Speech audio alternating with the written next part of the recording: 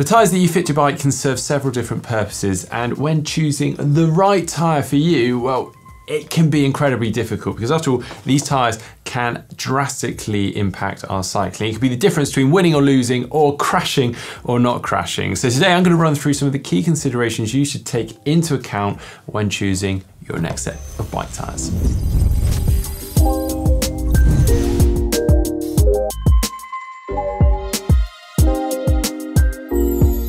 Now, the tyres that you put on your bike can be one of the most cost-effective upgrades you make to your bike. They're relatively inexpensive when you compare that to the cost of your bike and some of the other componentry that goes on your bike. Yeah, you can have a drastic impact on our comfort whilst riding, the grip and our handling, the speed, and also the amount of time that we might spend stood on the side of the road fixing punctures. So all of these factors need to come into play when we're choosing our tyres, but unfortunately there is no one size fits all or one magic tyre that hits all of those.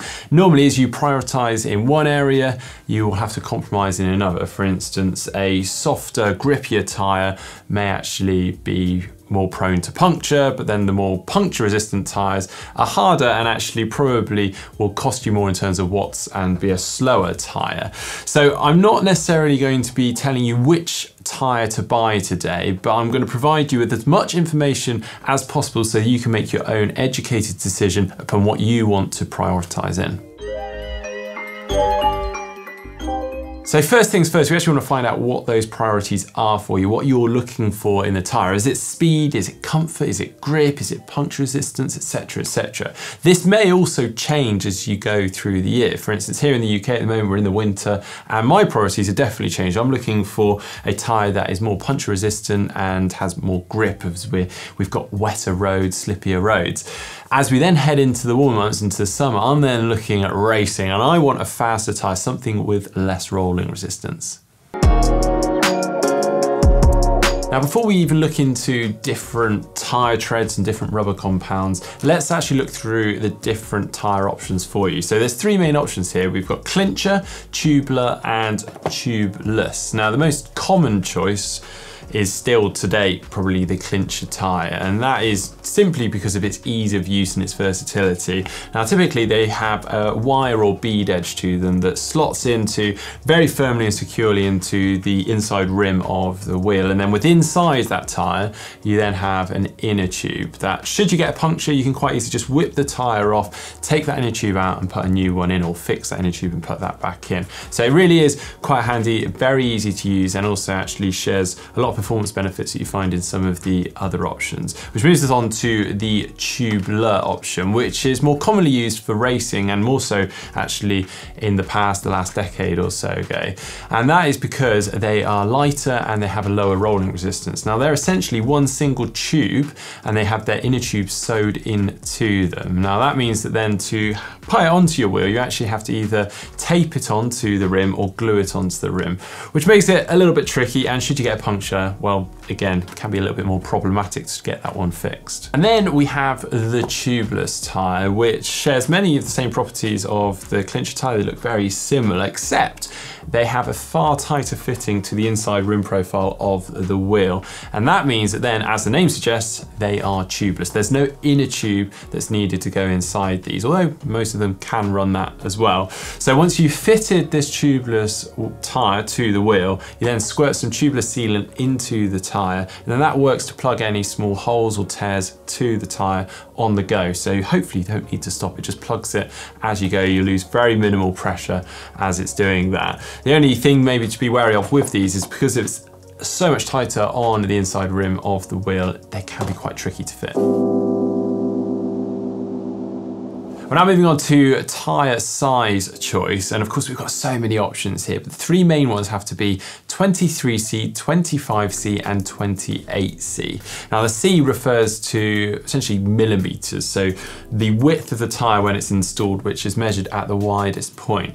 Now the 23C tyre used to be the most popular option, particularly amongst racing, because it was thought to be the faster tyre, it would cut through the wind. But more recently the 25C has taken over and is definitely the more popular tyre. Oddly, and this may sound strange, it has a shorter but wider contact area of the ground, which actually results in a lower rolling resistance. So a faster tyre, the less effort whilst actually increasing the grip. It may result in a higher aerodynamic drag, but that said, with its increased popularity, more wheels are actually being designed specifically for use with 25C tyres. Actually, we're seeing a better aerodynamic drag with those tyres. We also have the wider 28C tyre. Again, we're going bigger again. It has a wider contact area again, which actually can result in a lower rolling resistance with some tyres and increased grip. We are seeing more of an aerodynamic penalty with these kind of tyres. So we don't typically see these on racing bikes or particularly on the front wheel, but we are seeing them more and more on the rear wheels, as I've got on my bike here, because it is less of a penalty back here, but as I've said, it increases grip and it's out of the airflow so much. So before you go buying a new tyre, it is worth checking the wheel manufacturer's suggestions, so the wheels that you have on your bike, because they may suggest a certain tyre size for that size of rim, the type of wheel that you're using. For instance, a wider tyre on a narrow rim may end up distorted, it may end up giving you more of an aerodynamic drag. I know this is incredibly confusing, but it is worth checking to make sure that you get it just right. We're now on to grip, and what determines the amount of grip that a tyre has? Well, out on the road, contrary to popular belief, the tread on a tyre actually has very little impact on our grip on the road. That's because the road is harder and tougher than the tyre, so the tyre can't really make an imprint on the road. It actually comes down mostly to the tyre compound, the rubber compound of that tyre. And the softer that compound, the more grip it has. However, you probably guessed it, the softer the compound, the less puncture resistant it is. Therefore, the harder the compound, the more puncture resistant, but the less grip. It gets quite tricky, I know.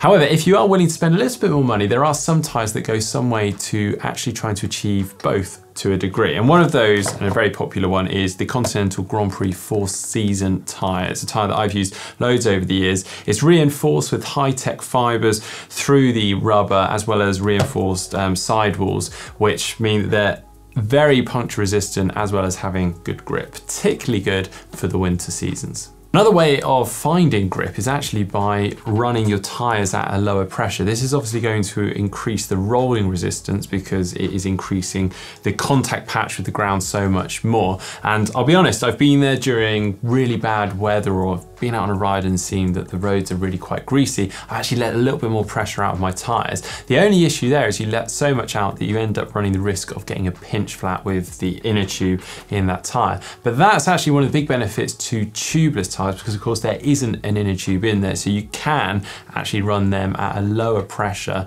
without having to worry about a pinch flat.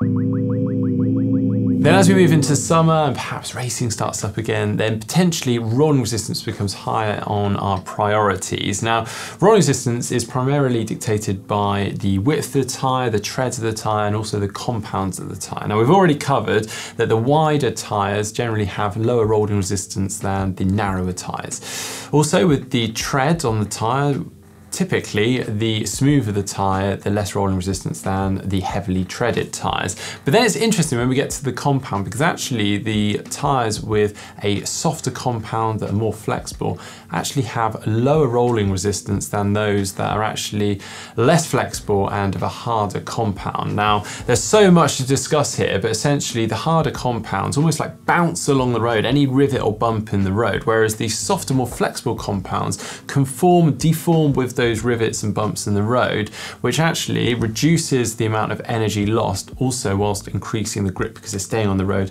that bit more.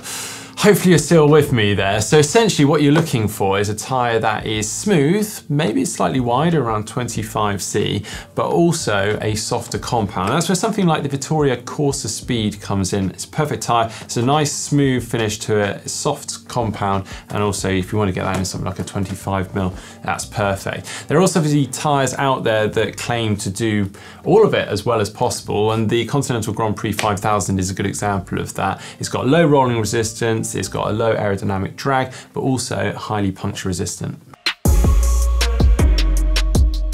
Finally, a couple more points before we round out this video. I've obviously discussed the fact that the tread patterns have very little impact on the amount of grip that we have on the road, but actually this increased tread can make a tyre more durable and more puncture resistant because there is more material on the tyre. So if you're looking for a long-lasting, hard-wearing tyre, perhaps as a commuter, you're going on varying terrains, then that might be a good option for you to have a look into that. Finally though, if you are using an on-wheel turbo trainer, so you're putting the back wheel, the back tyre directly onto the roller of the turbo, then do be wary, because actually where you're in that fixed position and it heats up, you can actually wear out the tyre, this kind of bold patch throughout the tyre all the way around. And particularly with these softer compound tyres, you'll wear through them really quickly. So you can end up with this flat patch that's obviously going to reduce grip out on the road. It's going to feel really odd and also make it less puncture resistant. You can actually get turbo specific tyres, which you can swap in and out. Obviously that's a bit of a hack. If you can actually get yourself a spare cheap wheel that you swap in and out that has a turbo ready tyre already installed on it. So there we go. There is a lot to cover there. Obviously do get involved in the comment section below if you've got any questions. I'll do our best to get back to you. I've got to say the Grand Prix 5000 tyre has been a godsend for me. I find it a good all-rounder, although as I've mentioned, I do like that 4-season tyre. Pop that in over the winter and maybe slightly wider width. I hope you have enjoyed today's video. If so, please do give it a like. Don't forget to give us a follow over on social media and give us a subscribe just down below.